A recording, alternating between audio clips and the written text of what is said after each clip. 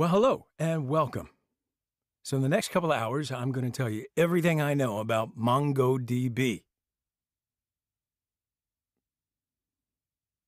All right, well, maybe everything you need to know, and then we'll go from there.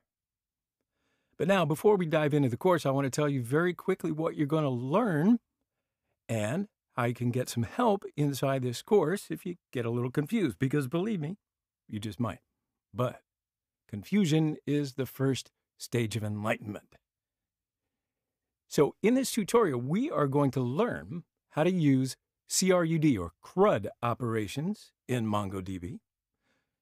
We're going to create a simple project in order to learn MongoDB's core elements. And we're going to work with all the operations using the mongoose library. We're going to be able to test out our code with Mocha Framework.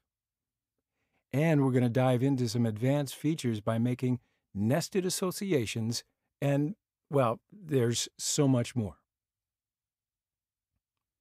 So as you get started to go through the videos and write code, if you have any questions whatsoever, you need any help troubleshooting, you can always reach out to us on Udemy's Q&A section down below.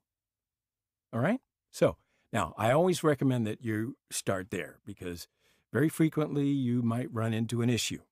And chances are someone else may have run into that issue before. All right? It gets you to think it through a little bit because I don't want you to think you're alone. Everybody runs into these kinds of things. There might already be some posts describing how to solve the issue, how other people have thought through it, right? So that's it for the overview. Let's dive right into the course in the next section.